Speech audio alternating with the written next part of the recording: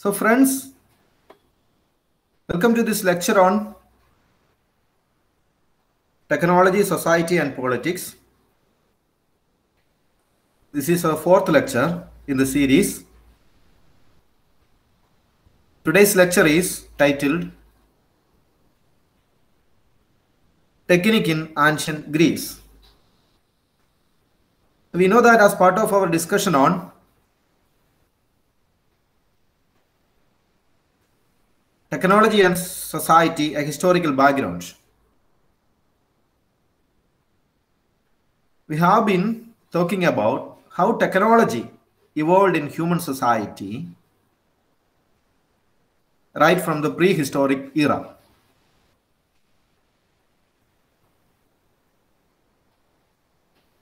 So we came to discuss how technology evolved in the prehistoric era.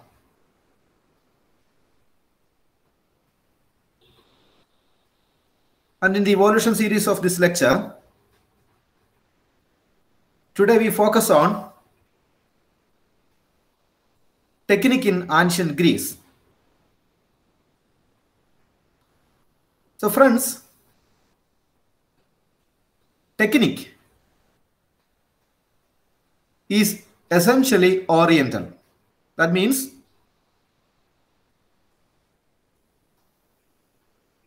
technique as we know it today, or technology or tools as we know it today, in fact, originally developed not in the West, but in the East. We can say the Near East.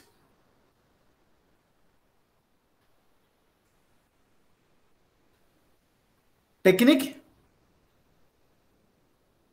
originated in the civilization located nearby the rivers of Nile, Euphrates, Tigris, Indus Valley. So we can say that technique is essentially oriental, not occidental. We can connect technique with the pottery culture, the metallurgy culture, the mummification of dead bodies, the taming of rivers,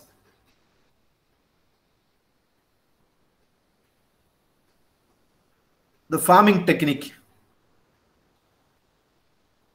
technique of food storage, even building of pyramids and dams. We will see that there were technique in the Near East.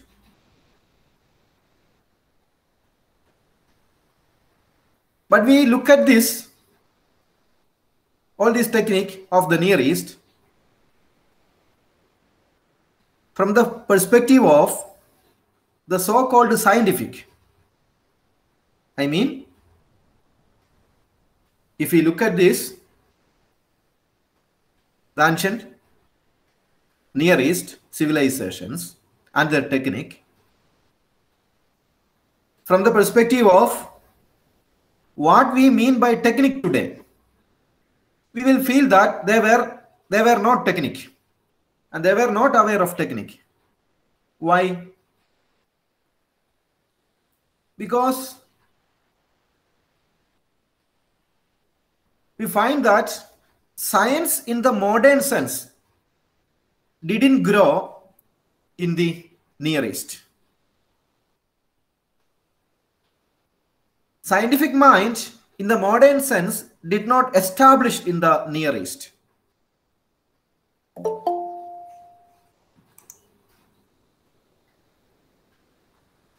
Orient, that is the Near East, Egyptian and Mesopotamian civilizations. Orient was more obsessed with the practical, that they never proposed general theories about nature. They never proposed abstract theories which are the basis of modern science. But friends, it is also necessary in this lecture that we have to point out a serious error in the West, a serious error in the Western civilization or in the Western mind, that the Western world thinks the Oriental mind was preoccupied with magic, mysticism, spirituality, and the West conclude that people in the Near East had no interest in concrete action or in practical things. They still believe it so. But at the same time, the West thinks that Western mind is oriented towards the know-how and action. And they think that they are so much practical. The Western mind think that they are practical societies. Hence, the West view that they are more towards technique and they are more towards science. But friends, if you read literature on the evolution of technique, particularly Jacques Ellul and other writers of same caliber, we will find that it was a big misunderstanding in the West, a big error in the West.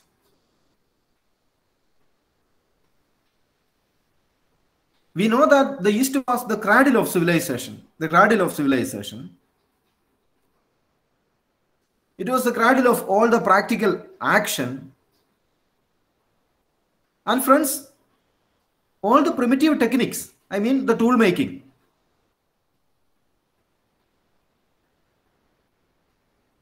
really took shape not in the Occident, but in the Orient, I mean the Near East. But friends, the Greek people, on the other hand, were the first society, the human society in the world, to have a coherent scientific worldview. Their contribution was that they liberated, I mean, the Greek people liberated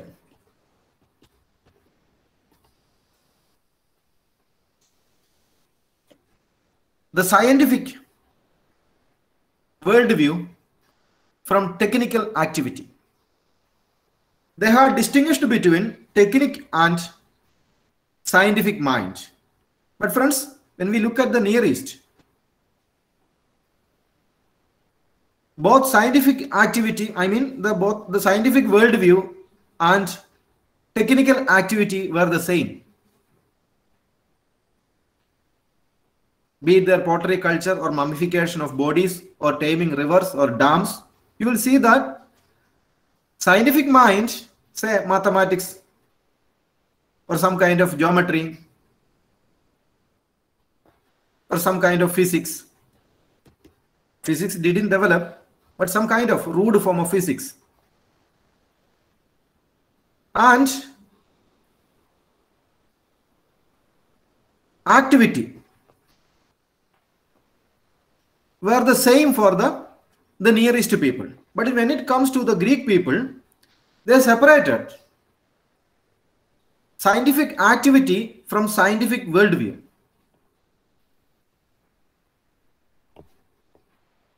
But friends, another thing also happened. One thing is that the Greek people separated scientific activity from scientific worldview. And another thing also happened. They separated science from technique. They separated science from technique. That they evolved science, which was different from technique. That is, they proposed abstract notions about nature. Friends, that means with the emergence of Greek civilization, there was a big paradigm shift in the human attempt to build technique. We know that the Paleolithic and Neolithic people built technology as an extension of their biological body, and that was closely connected to their society, their societal needs. The technology was connected to their societal needs. For them, tools satisfied biological necessities. Metallurgy, dam, pyramids, fishing technique, or food storing technique, and even mummification were related to what may be called biological survival. For them, conquest of nature means an attempt to survive and make a good life. So they created tools. I mean, the Near East people created tools to conquer the nature just for their survival. The tools that the old world familiar with, which was familiar to the old world, I mean the Near East, was arguably a creation of their biological necessity, friends. That created tools out of their biological necessity. Let us imagine that the tools were related to how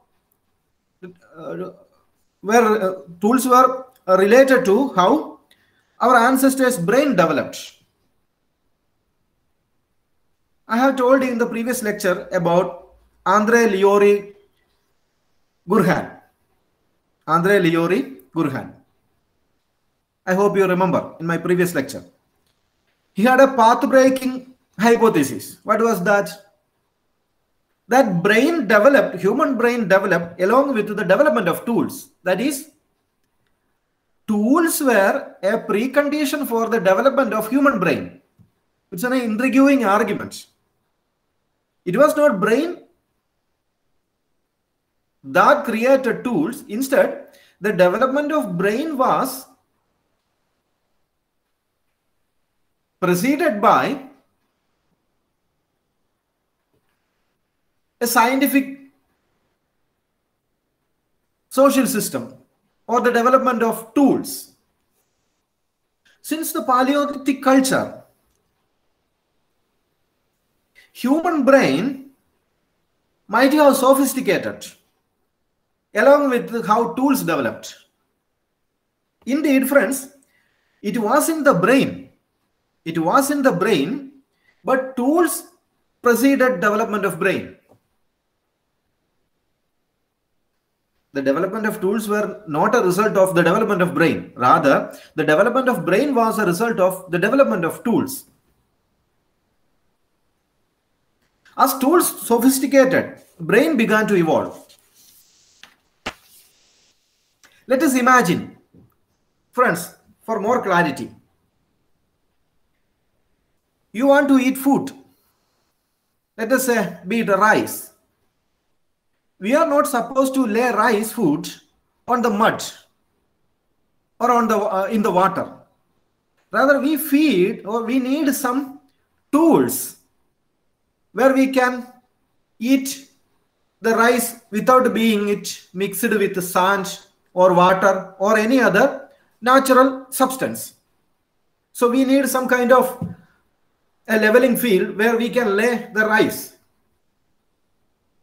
At least some nature-made tools like big leaves, plant leaf, where we can put rice staple, or animal shells, we can put it there, or some rock pieces where we can put the rice, just for eating it. That means tools were necessary in the Paleolithic world. Imagine, or in the Neolithic world, rice was invented in the time of Neolithic world. Paleolithic people were meat eaters. They never developed rice. So imagine, friends, we want to drink water. We need some tools to pick water. Our hand is not sufficient to take water all the time, because water will be dropped out of our fingers, gaps between fingers. So we need some tools to pick water so that drinking it is becoming easier. So tools is necessary here too. We can't eat food like dogs. Their teeth aren't designed to relish the food they eat, but our teeth are. Most of the teeth in human mouth are flat, designed to facilitate chewing. The teeth in a dog, for example, are pointed. It was designed to allow a dog to grab its food and swallow it whole. That means, stated, friends, humans certainly needs tools to serve certain foods in a specific way. This is just a scenario I am telling you, that our brain developed only after tools developed. That is, our biological specificities required us to create tools. So we have enough reasons to think that our ancestors created tools not through heavy abstract thinking. It had happened just natural. The old world, the prehistoric world, we can imagine, created tools just as an extension of their biological body. Tools weren't an attempt to conquer the fellow being. They never created tools to conquer other men. It wasn't an attempt to attack other people. It was just a question of survival instinct. Tools just gave them survival instinct. But friends, something all of a sudden happened by the 6th century BC. By BC 6th century, something all of a sudden happened. The rise of the classical era, the ancient Greek world, or what the world called the Greek miracle, happened. The so-called Neolithic civilization of the Egypt and Mesopotamia fell into the Occident, into the hands of the Occident, I mean the Western world. All of a sudden, around the shores of the Aegean Sea, a Greek-speaking people originated, and they gave birth to a unique civilization. As I told you, they just originated west of the Near Eastern civilization. That's why the European part of the world is called the West. The West is not just a geographical expression. It is an expression of an inheritance of culture, tradition, science, worldviews. So that expression denotes so many things. It's not mere a geographical terminology. The West. The West is actually a civilization that originated the west of the Near Eastern civilization. That's why we call the Europe and other related areas of the world as the West. But friends, Greek civilization derived some of its trait, character, from Egypt and Mesopotamia because it was adjacent to the civilization. The Greek people were, in the old world, they were adjacent to Egypt and Mesopotamia.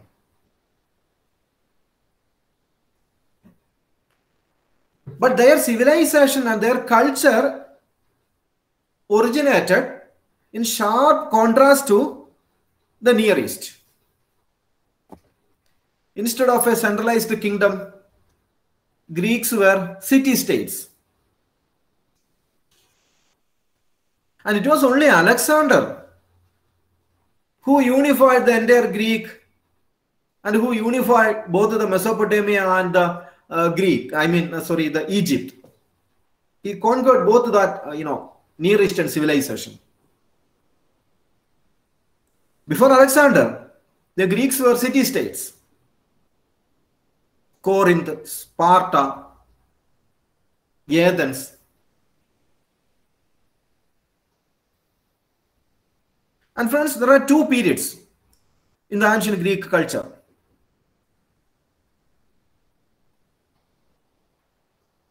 From 600 BC to 300 BC, it was called the Hellenic era.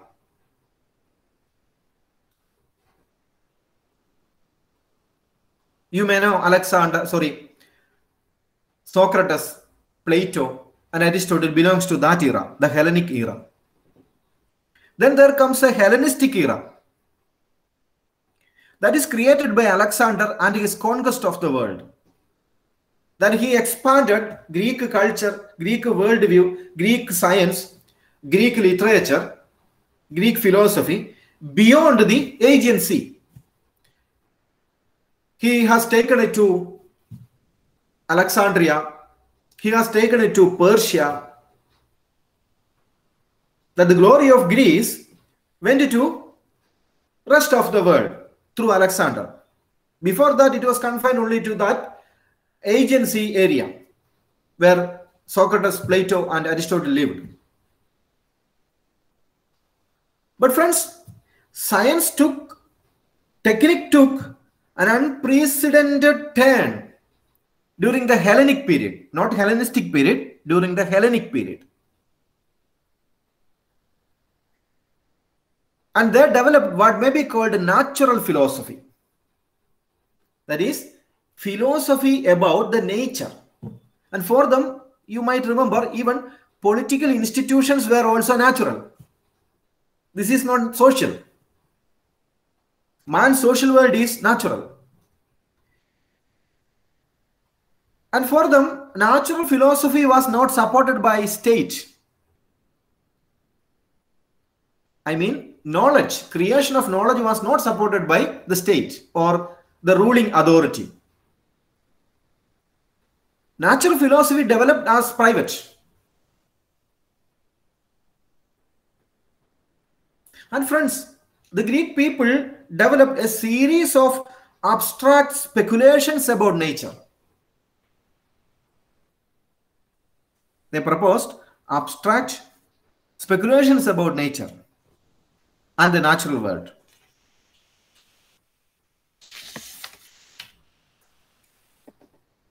The Hellenic Greeks developed theory, which was absent in the Neolithic era. The Neolithic people never developed theory of nature. But the Greeks developed, the Hellenic Greek developed theory. And their theory, they call it natural philosophy. And this is not simply philosophy, not simply about mental abstractions. They are theories about how the world look like. That is, how the nature looked like. That is called natural philosophy. Or the philosophy of the nature. Natural philosophy or the philosophy of nature. And I told you, state did not give patronage to natural philosophy. And we know that in the Near Eastern civilization, there were state patronage and scientific institutions existed in the Near Eastern part of the world. In the Neolithic world. But in ancient Greek, you can't find any scientific institution of the sort we have seen in Neolithic world. The pharaohs and their engineers, the dam builders, the mathematics, the calendar, the astronomy, the geometry that they developed. But in Greece, some informal schools existed, like Lyceum. But Lyceum was a private school, not a public funded school. State did not give patronage to Lyceum.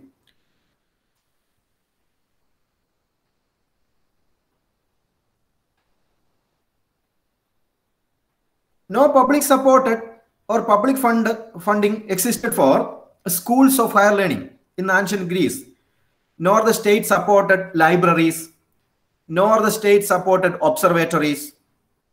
Ancient Greek states never supported any kind of scientific activity, any kind of production of scientific knowledge.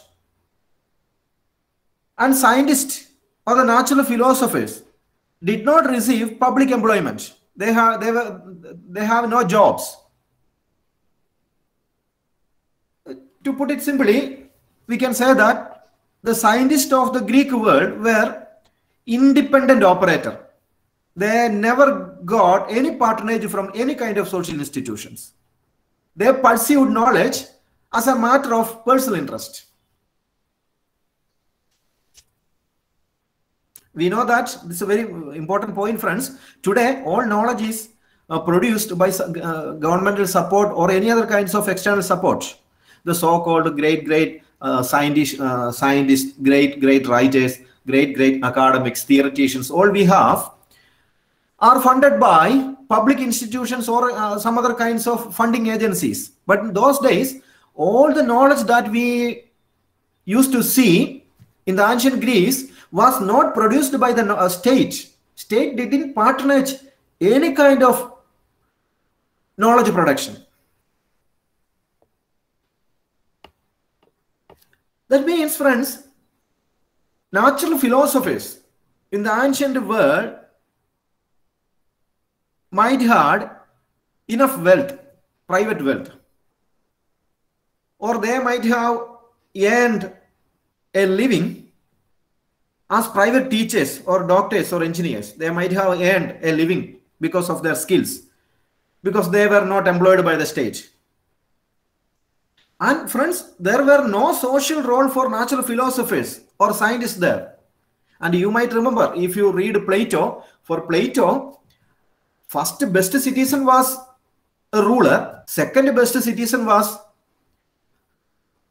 soldiers. And in Plato's scheme, there is no role for doctors, engineers, teachers, scientists, writers. They were all despised. They were all lesser creatures, according to Plato in his Republic. That means, friends, philosophical dimension of knowledge,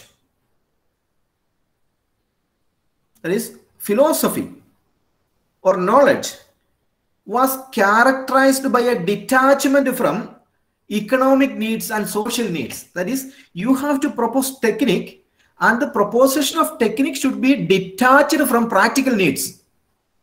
That was the Greek method. You can propose theories about how to build dams, but in no way you are going to build a dam.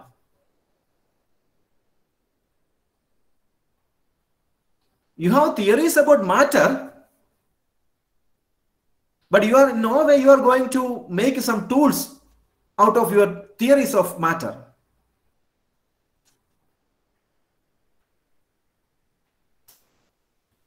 So it was pure knowledge or search for abstract philosophy that characterized ancient Greece. And friends, Plato was famous for that. Plato mocked the idea that one should study geometry or astronomy for your practical needs. Plato was scornful of such idea that you are, for example, you are studying something just for getting a job. That means you are a stupid person. You are studying medicine, you are studying astronomy, you are studying geography, or you are studying political science, and you study this to get a job or to practice it simply for Plato. You are the most stupid person in the world. You simply pursue knowledge for no purpose. That was the Greek way of approaching things. Plato insisted that separate the pursuit of natural knowledge We have to separate natural knowledge from the lesser activities of crafts and technology. If you build, metals or metal tools, or if you create something out of your craft, that is a different thing. And you have theories about that is a higher thing. You should have theory and knowledge about those things is good, but if you apply that into practical things, you are not a good thing. I mean, you are not going to do a good thing. But friends, this is different from the Near Eastern civilization. All their knowledge was related to how to build tools. But in a sense, friends, we can see that Greeks developed science and rationality, which miraculously emerged from the dark world of the religion and magic in the Neolithic world. They developed rationality and science. All of a sudden, that is around 600 BC and 300 BC. So these people nearby the Aegean Sea, all of a sudden developed something called rationality, something called science, something called scientific observation, geometry, mathematics, music, philosophy, politics, physics, chemistry, biology, botany, medicine. They developed so many branches of knowledge. All of a sudden, between 300 and 600 and 300 BC, all these branches of knowledge were all of a sudden created. And friends, at the same time, something already happened in the Eastern world, particularly in India. Something really happened. I will tell you about what happened at the same time, that when these people developed medicine, modern medicine, or modern astronomy, modern astrology, modern what may be called arithmetic, geometry. See, something really happened in the East, particularly in the Indian civilization. Some people had written something, some people had done something, which we will talk in some other lecture. What happened in the Indian civilization in terms of technology in the same period. But we can see that between 600 and 300 BC, something miraculously happened. People emerged in the area nearby Aegean Sea and began to propose abstract theories about nature. That is really a wonder to historians.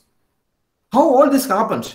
Because before that, in the Near East, the Egyptians and Mesopotamians were just practical thinkers. Now it seems an interesting question. How the Greeks developed science? All of a sudden they developed science.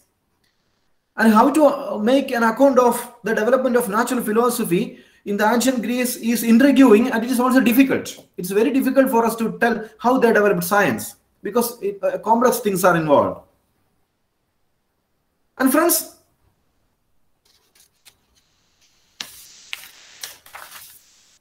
it may be impossible for us to reach an understanding of exactly how science developed in the Greece or in the Hellenic world. In a sense, friends, Greek science did not originate in Greece.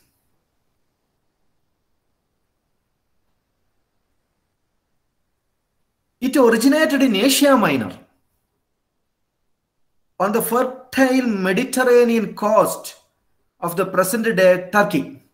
So that's why Turkey is a famous country in human history. Turkey, geographically, Turkey is a very important location in human history because so many things happened around the place called Turkey. The present day Turkey, or you might remember Constantinople.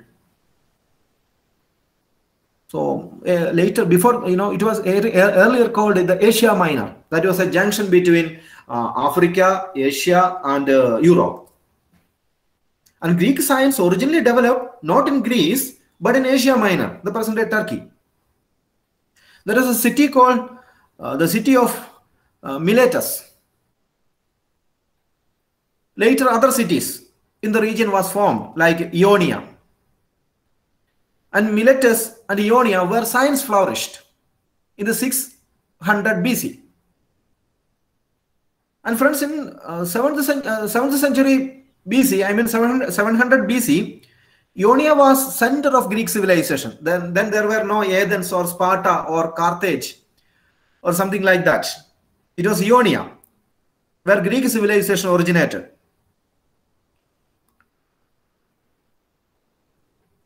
And the majority of first natural philosophers, I mean pre-Socratic philosophers, originated in Ionia. All the philosophers who are classified by historians of technology as pre-Socratic philosophers. Pre-Socratic philosophers originated not in Greece, but technically in Ionia. And they were called pre-Socratic philosophers.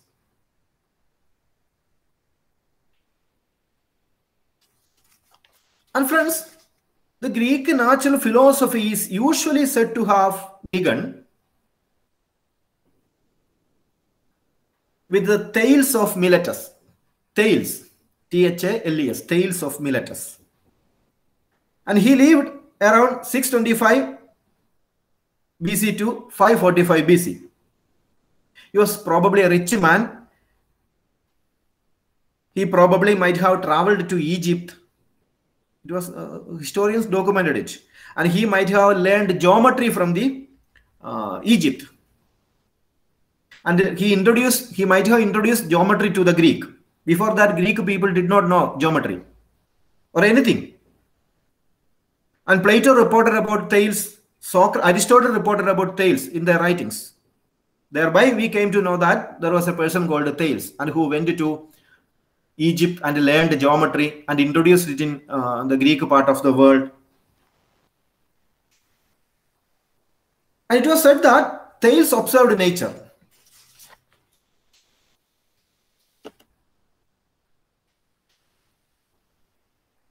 Thales made claims about nature.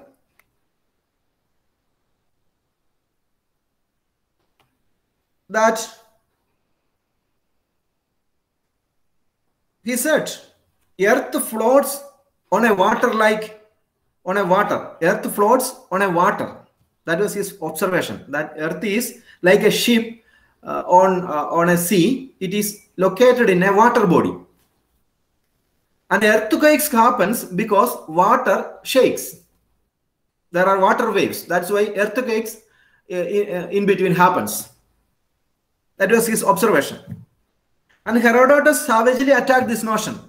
Herodotus, the Greek historian, savagely attacked the Thales' idea of nature and earth.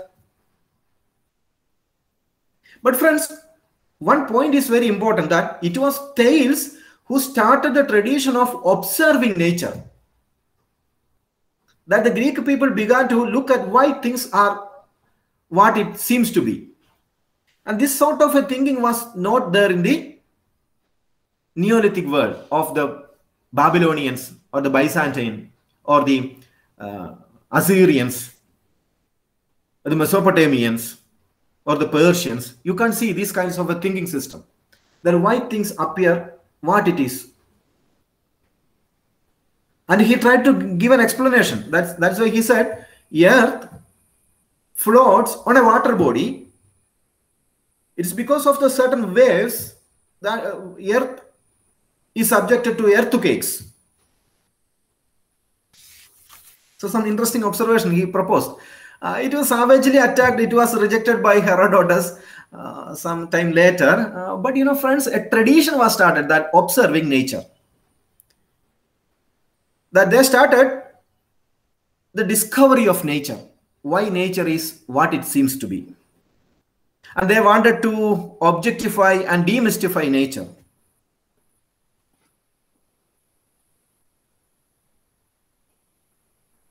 They said nature has to be defined in order to be investigated.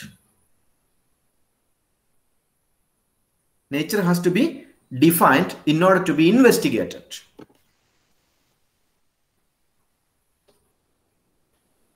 So naturalistic explanation present that you have to propose theories about phenomena in question. Because some phenomena happens and we are not able to control it.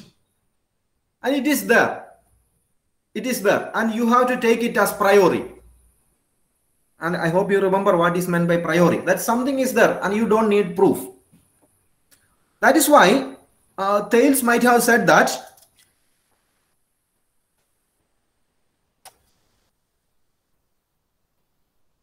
flood occurs in Nile. Flood occurs in Nile River because there are changes in the wind pattern. And wind pattern is a natural phenomenon. Winds are natural phenomenon. You can't control winds. And when this wind pattern changes, Nile sometimes overflows. So the phenomenon overflow of Nile was because of certain external factors called winds, which are there, that is in the nature. First we have to assume that in the nature there are winds which humans cannot change, and this wind pattern causes river flows in the Nile. The same way, he was saying that why earthquake? Earthquake is because earth is floating on a river-like structure in the universe. And when there are waves in the water, and waves in the water are natural phenomenon, it is a first principle. It is called first principle. Later Plato calls it form. First principle or form. In Plato's philosophy, it becomes form, the theory of form. And waves causes earthquakes. And earthquakes are phenomenon. So this sort of an explanation began to develop. These are, but friends, these are all pre-Socratic thinking. Then comes the cult of Pythagoreans. These people are called Milesians. Then comes what may be called Pythagoreans. Pythagoreans were not in, in Ionia, as I told you. It was not located in Miletus nor Ionia. Rather, Pythagoreans were located in present-day Italy. They formed a religious-like organization. And there were so many people in that organization. And they had invented something, and they had proposed certain theories. And they gave credit, all the theories, the credit of all their theories went to, not to the individual inventor, but to their guru called Pythagoras. All their inventions, they believed that it was because of their guru. That's why the credit of all the individual inventions went to Pythagoras, their guru, their master. And Pythagoras lived in 525 BC, I think. He was born in 525 BC. I think he was also a contemporary of Zoroaster in Persia. You may remember Zoroastrianism.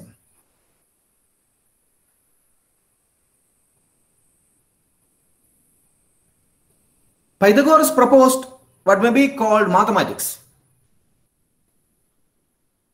They developed a rude form of arithmetic. See, arithmetic developed, mathematics developed, geometry developed, which were absent in the Babylonian astronomy. Mathematics was absent in Babylonian astronomy. Pythagoras elevated mathematics to a theoretical level. And he discovered numbers.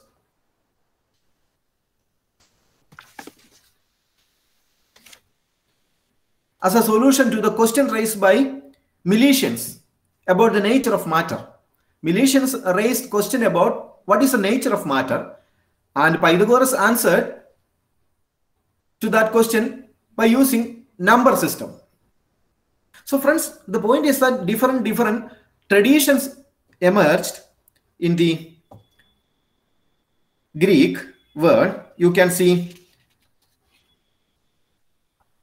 two other schools of thought like the atomist and the philosophers of change. Some other schools developed. The Milesians came into scene. The Pythagoreans came into scene. Then the atomist and the philosophers of change came. Atomists believed that the world is composed of atoms. Whereas philosophers of change like Heraclitus and Parmenides, two philosophers, Heraclitus and Parmenides, they were called the philosophers of change. They started debate.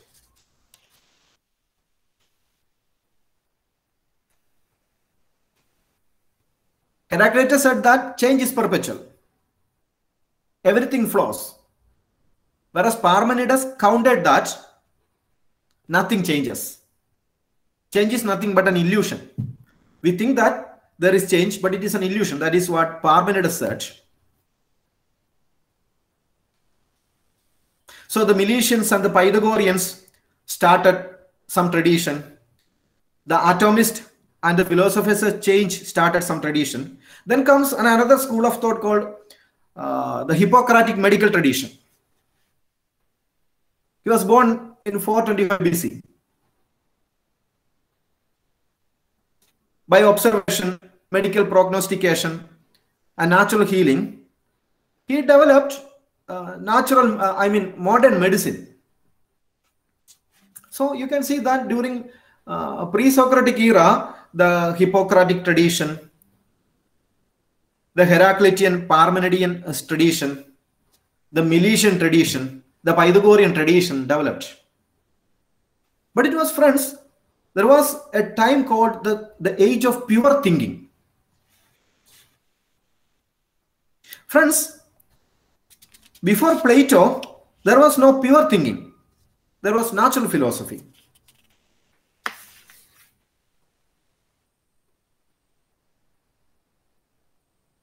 The Plato of Athens was born in 428. He was interested in geometrical astronomy.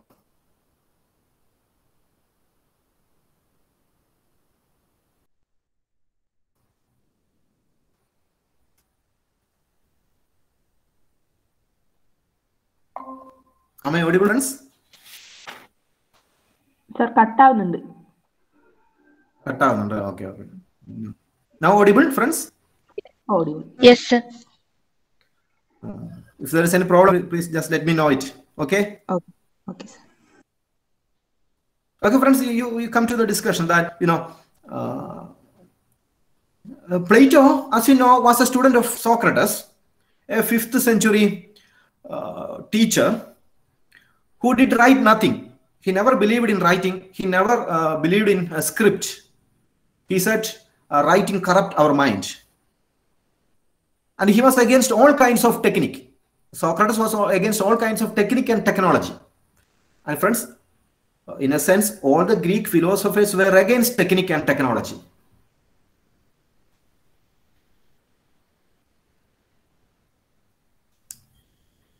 And Socrates concluded that nothing certain was learned in nature. Nothing certain was learned in nature. There is nothing permanent in nature. Rather, he focused on human experience and how to lead a good life. And Plato was his student.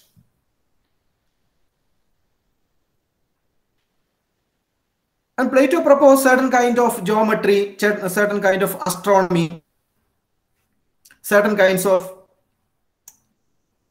mathematics. And friends, Plato was famous for prior philosophical theories about forms. That is,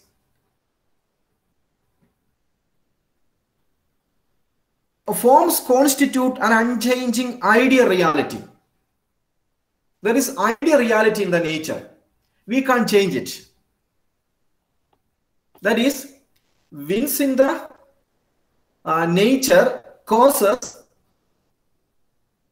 change in the water stream of Nile River. water stream, I mean flood, is a reflection of wind. That is what Milesian said, Thales said. And Plato said there is what may be called a theory of form. And what we see in the natural world is just a reflection of that form. So it's a sort of abstract. So Plato taken natural philosophy to an abstract thinking, and he has taken science to an abstract thinking, and he has taken technique to an abstract thinking.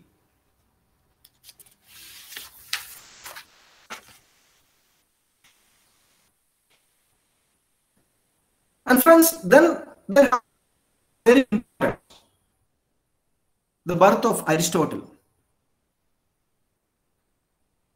And before that, friends, Plato's astronomy has culminated the work of Claudius Ptolemy of Egypt, that he proposed some kind of a geocentric theory, solar system. I hope you remember the Ptolemaic theory of astronomy. And all these pre-Socratic and Platonic and Neoplatonic writings about nature, astronomy, everything culminated in an Ptolemaic tradition. Finally said that Earth is the center of the world, and all objects revolve around Earth. That's called Ptolemaic astronomy. That culminated there. And later this was questioned in 14th century by, you might remember, what was his name? Copernicus, who proposed a heliocentric theory of world. And friends, what happened is that Aristotle was born, and his birth was a watershed in the history of the entire science. Past logic, philosophy, cosmology, psychology, natural history, anatomy, metaphysics, ethics, aesthetics, nothing remained beyond his interest. And he represented the culmination of Hellenic enlightenment. The Lyceum he founded did not get any kind of support from the state. It was located outside the Athens, I mean in the outskirts of Athens. And he made a distinction between theoretical and practical knowledge. These people were all pure theoreticians. They were not interested in practical things.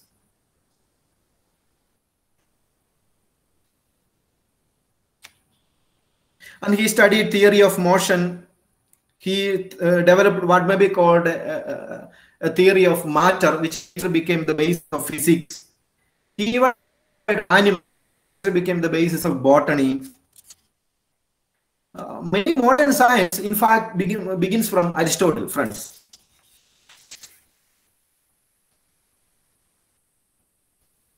But Aristotle had a distinction. What was that? Aristotle believed that all knowledge should come from sense. We have 5 senses, and all knowledge should come from our senses. Friends, that was in fact a reaction against the Pythagoreans or the Platonians. That was a reaction or attack against what the Pythagoreans said about the world, or the Platonians said about the world. That Aristotle said all theories, all knowledge, all laws about the world should come from experience, from senses. So he was said to be the first empirical scientist. So his ideas, friends, tremendously influenced observation in biology, taxonomy, and so many other fields. And in a sense, friends, his influence extended beyond his time into the late antiquity, Islam, and European Middle Ages. His writings influence the writings and his philosophy and the experiments of the Middle Ages, including the Christian era. Christianity, Judaism, Islam, or these writers, I mean the writers from theologians from Judaism, Christianity, and Islam tried to connect theology with Aristotle. Because a Christian worldview or a Judaic worldview or a Islamic worldview was questioned. Because what Islam said, what Christians said, what Judaism said seemed to be irrational as time progressed, as knowledge progressed. Therefore, later theologians have tried to interpret the world from a theological point of view using Aristotle's methods. So he's a legend in the history of the Western world. His influence is so profound, friends. And you see, in a sense, we can say that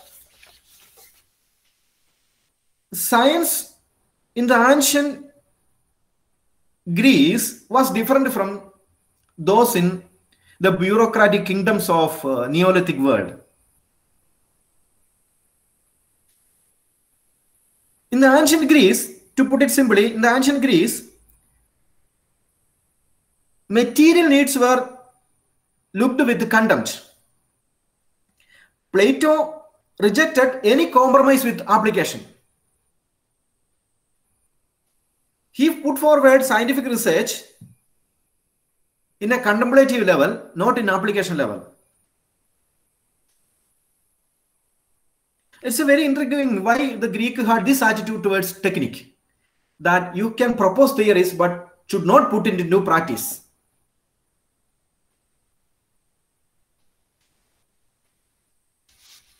It's a very interesting question, friends, but there is no clear answers. But it was said that the Greek people were suspicious of technical activity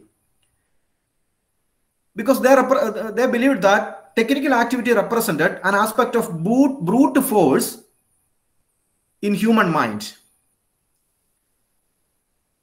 Man doesn't need so much technical equipment, the Greek believed. Here we find a supreme Greek virtue, that self-control. Man has to learn how to self-control. So they rejected technique, but preferred abstract contemplation. Self-mastery. You should be able to control yourself. You should be able to control your senses. Thereby you can control your biological necessity. You can control matter. In Greece, a conscious effort was made to economize needs and to reduce the sphere of influence of technique in our life. You should not allow technique to influence. That is what Greeks believed. And no one there tried to apply scientific technique into practice. They tried to balance between scientific activity and scientific contemplation. So, in a sense, they fiercely resisted unrestrained commitment to building technique or tools, because they were afraid of the potentialities of tools. They believed that technique has all the potential to conquer humans. This really happens, friends. Look at the modern technologies. What the Greek believed about technology has really happened in our day. That they had in their time contemplated that technique will conquer humans. That's why they never sought to apply their contemplative knowledge into building tools. Now you have data aggregation apps like Uber, Ola, which has already enslaved us. We have apps like Facebook, which has conquered our mind. Or video streaming platforms like Facebook, which conquered our thought system. The majority of people, are addicted to, porn apps. Your biological features had been, conquered by these kinds of porn apps or internet pornography. So it really happened. Now, what the Greek predicted really happened now. So our civilization began to worship technology, which the Greeks rejected. Friends, they rejected technology altogether. Rather, they believed in a contemplative technique. That's what what the Greek had done, friends. And this lecture is ended. Now the floor is open for discussion, friends.